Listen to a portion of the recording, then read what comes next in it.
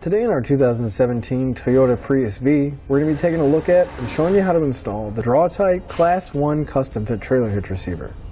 Here's what our hitch looks like once we have it installed. The cross tube is going to be visible. It's going to sit right down below the bumper, but it kind of goes back at an angle so it's not as noticeable. Our hitch is going to offer us an 1 1/4 by 1 1/4 receiver tube opening. This would be great for bike racks, some smaller cargo carriers, or if you're going to do some light duty towing. Now, the way we're going to mount any of our accessories is the hitch pin hole here on this side. It is going to accept a standard 1/2-inch pin and clip.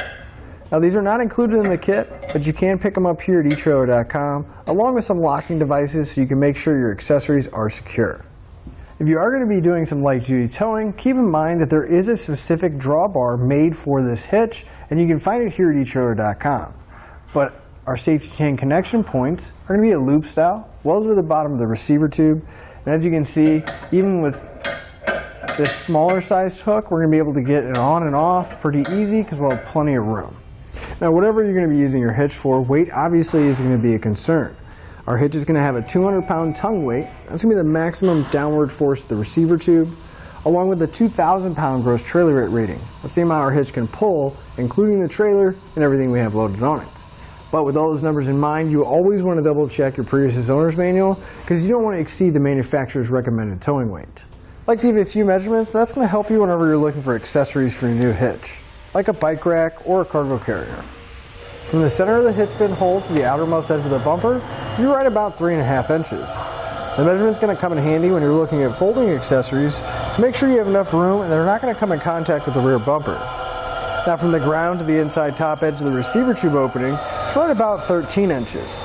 Now, at that height, I would definitely recommend a bike rack or a cargo carrier with a raised shank. That would get a little bit more ground clearance out of it. So now that we've seen what our hitch looks like and gone over some of the features, let's show you how to get it installed. To start out, we're going to come to the back of our Prius and we're going to move to the outside on the driver's side, right on the frame rail.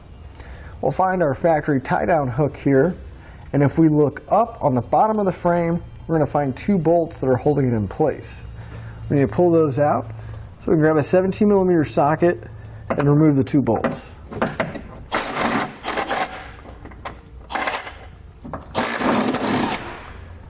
And once we have the tie-down hook removed and the bolts, we can set it aside and it's not going to get reinstalled. Now, if we move over to the passenger side where our exhaust is and we follow the muffler going forward, right by the rear suspension, we'll find a muffler hanger. We're going to remove that rubber isolator so our exhaust can hang down a little bit. So I'm going to take a little bit of spray lubricant. I'm going to spray down the hanger. Make it a little bit easier to slide it off. I'm going to take a pry bar and I'm just going to pry on that isolator until it slides off the hanger.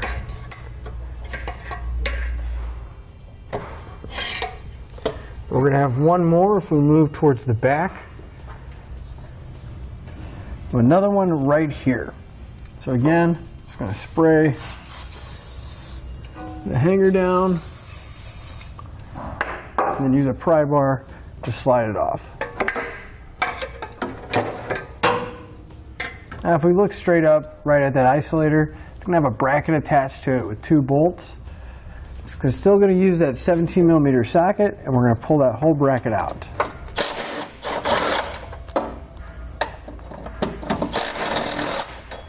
Except this time we are going to hold on to the bracket and the rubber isolator.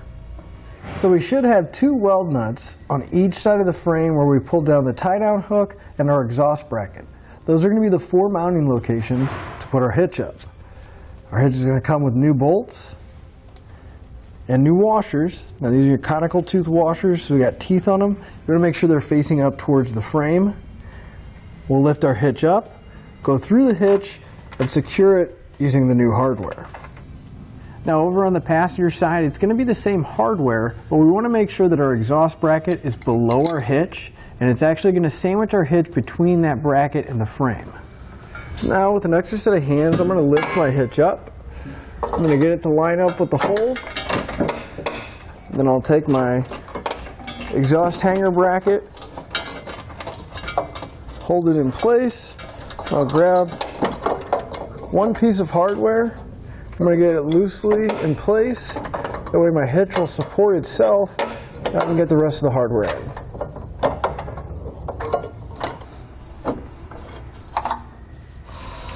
And once you get your last piece of hardware in place, we can come back with either a 19mm socket or a 3/4 inch socket, and we're going to snug up all our hardware.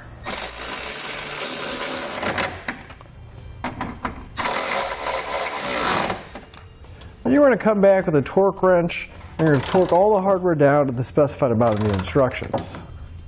You want to make sure you repeat that for any remaining hardware you have.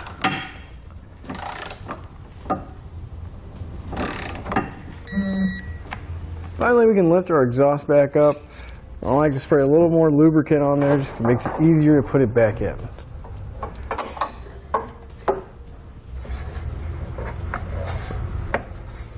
But with everything torqued down and put back in place, that'll finish up your install and you're ready to hit the road. That'll finish up your look at the Draw-Tite Class 1 custom fit trailer hitch receiver on our 2017 Toyota Prius V.